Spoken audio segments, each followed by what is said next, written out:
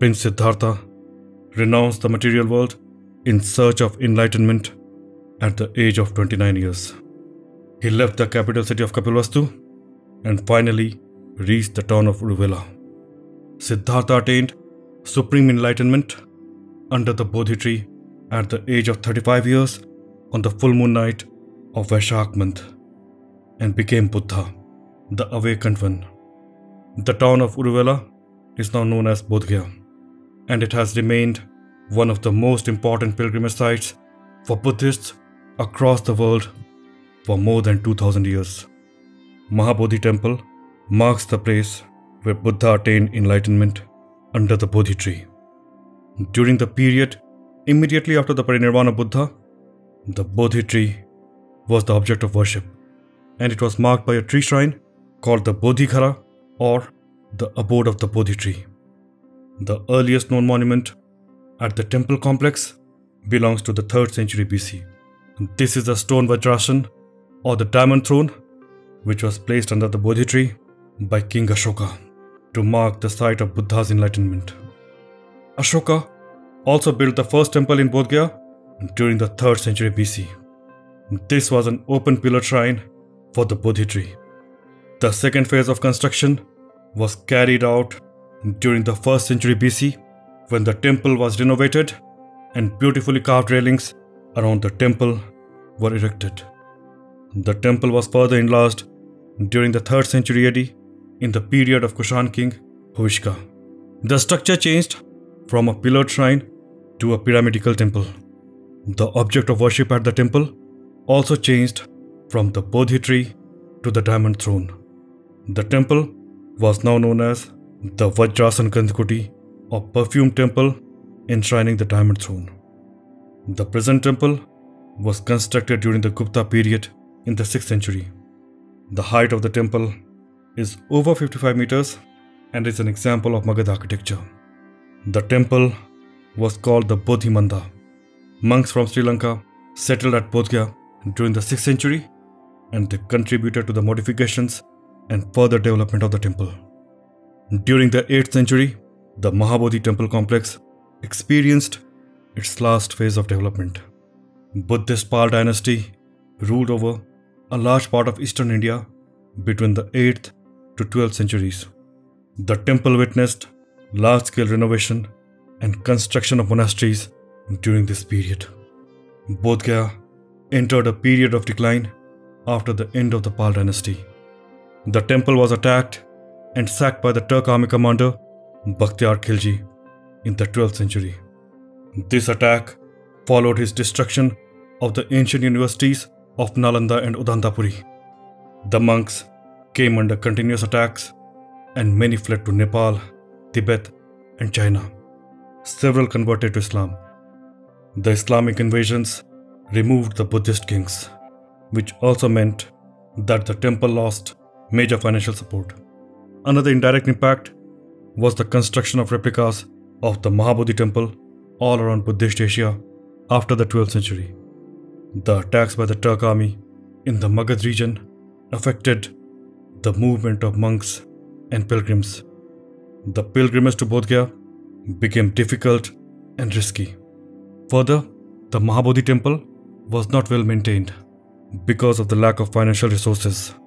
This may have led to the construction of replicas in different countries, which might also have helped to replicate the experience of Mahabodhi temple when access to the original site was difficult.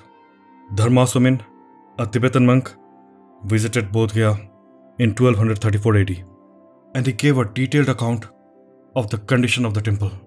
He found only 4 monks residing at the Bodhgaya monastery, while most of the monks have already fled.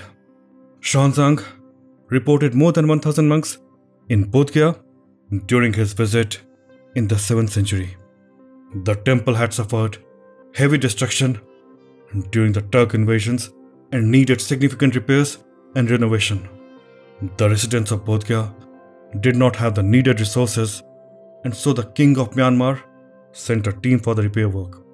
The work of renovation was completed in the year 1305. The bad phase of the temple was not yet over. The last Buddhist abbot of the Mahabodhi temple was Sariputra, who left the temple and went to Nepal during the early 15th century. He finally reached China. He is credited for providing the design for the Zhenjui temple, which itself is a replica of the Mahabodhi temple. The Mahabodhi temple was abandoned during the early 15th century and got into decay. Gradually, it was erased from the memory of local people. In 1590, a wandering Shaiva ascetic, Gosai Ghamandi Giri, arrived at Bodhgaya and established a large monastery. He became the first Mahant of Bodhgaya in the long chain of Hindu heads of the Bodhgaya temple. Gradually, the Mahant extended his authority over other Buddhist monuments of Bodhgaya as well.